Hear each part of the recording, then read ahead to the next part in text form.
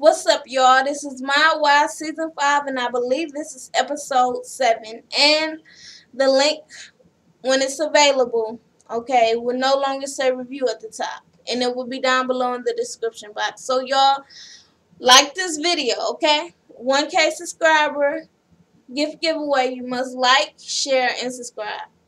I know y'all tired of hearing me say that, but shit, go ahead and share and like the video, and then we can get this over, this 1K subscriber thing over. Anyways, y'all, let's get into it.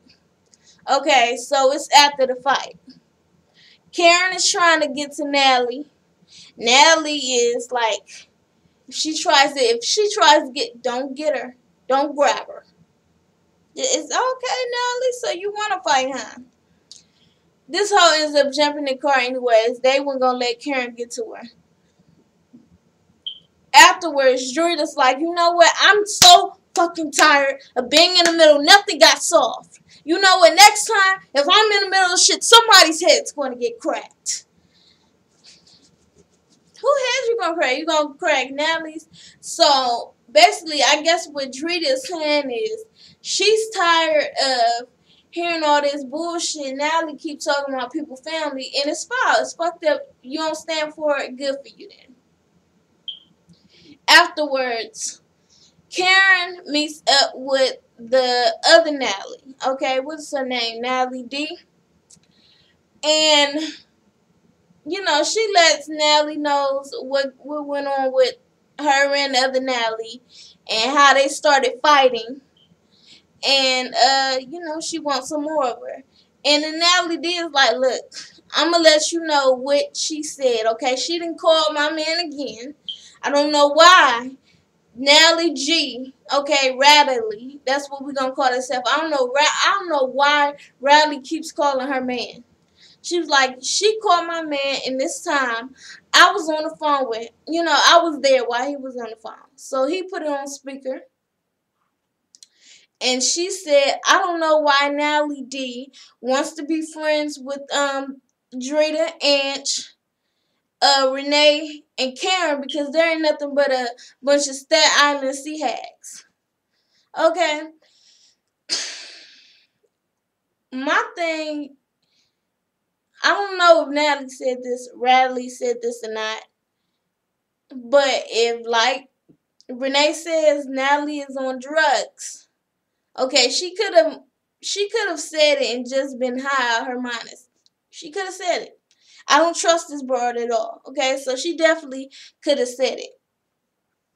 Okay, so afterwards, Natalie ends up, Natalie D, she's boxing or whatever, and Drita comes and visit her. And Natalie also tells her, look, okay, I heard word from word. This is what she said. She called my man again, and this is how it happened, because I guess she heard that I had been going to something that some shit that Drita had. And she's like, I don't know why she wants to hang around those Staten Island sea hags. Drita's like, that's not cool. That's not fucking cool. That's not cool at all. No, I'm not going to stand for it.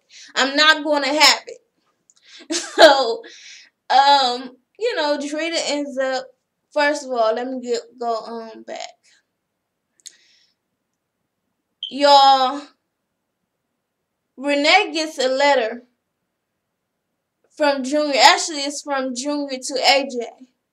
And he's basically telling AJ all the shit that he did, why he didn't told, because he felt something on his heart. And he just felt like it was wrong. And it was so dirty. Renee's not happy about that shit at all.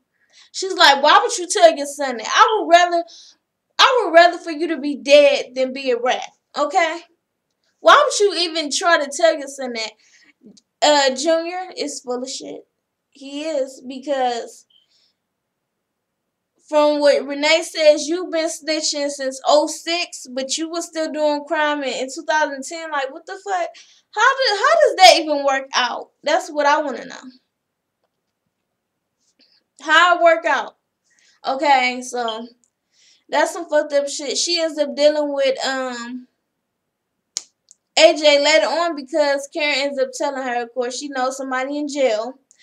And Junior got 11 years. And Renee's like, oh, that is like relief.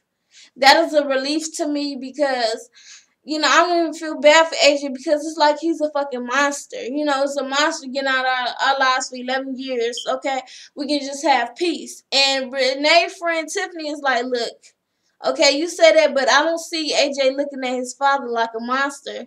That's his father. And you might not see that. But that is what it is to him. Okay? So Renee ends up going to talk to AJ because he already heard the news. And he ain't been talking lately.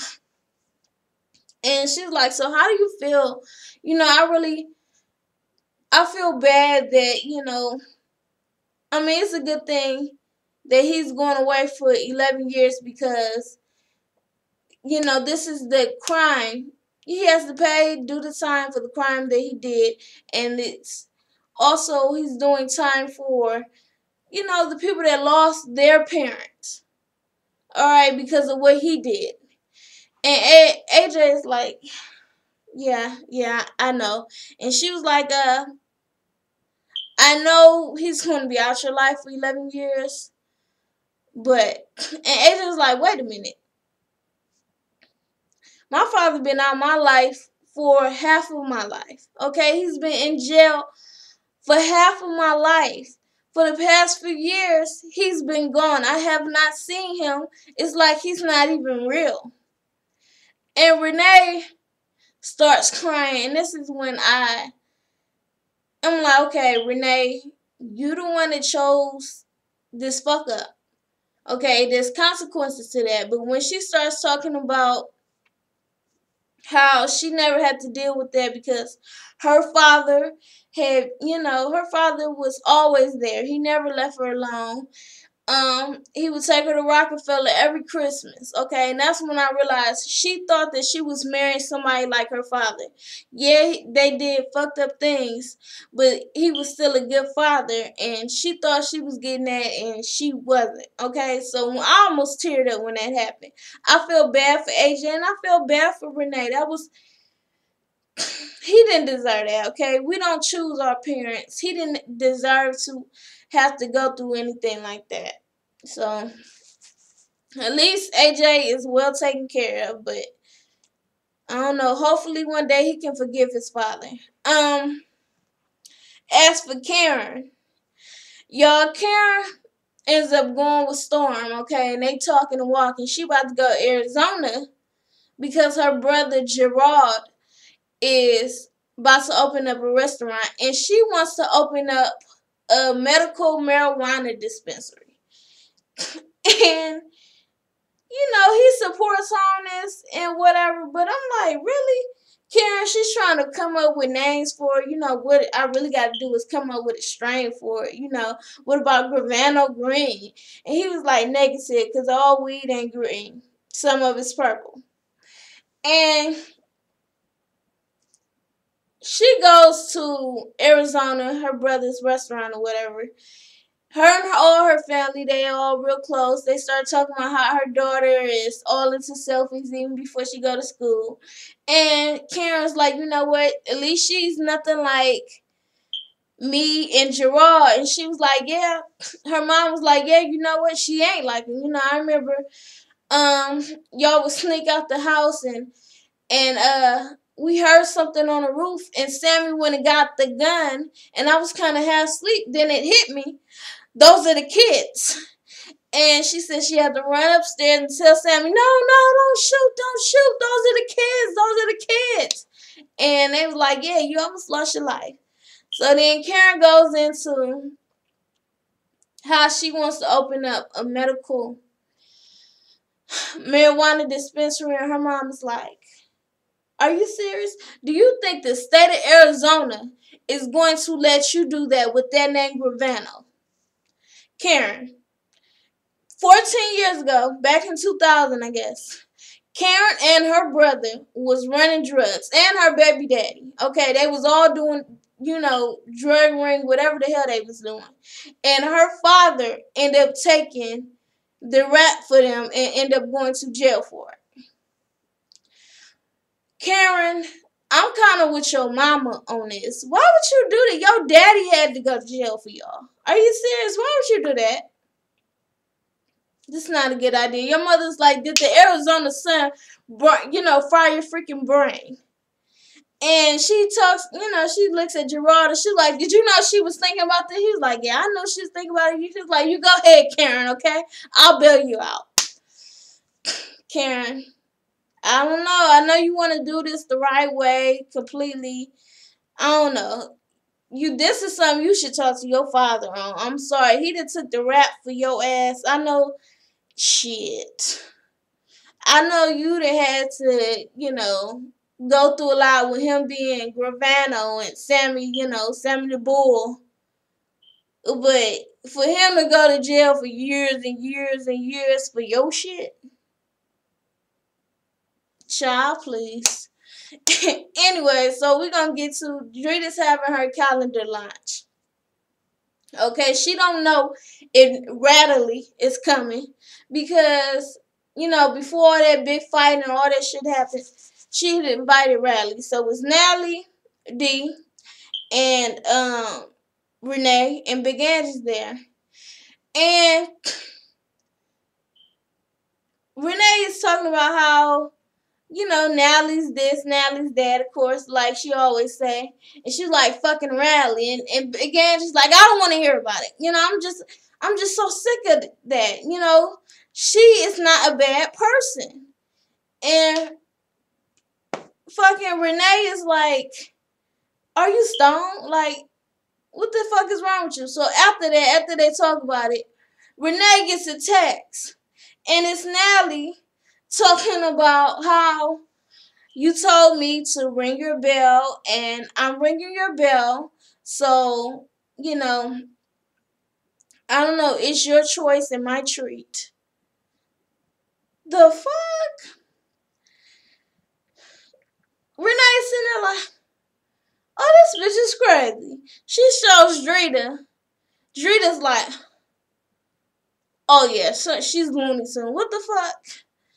And of course, she don't want to hear nothing wrong about her baby Radley. Okay, nothing bad about her. So, anyways, the other Natalie pops up.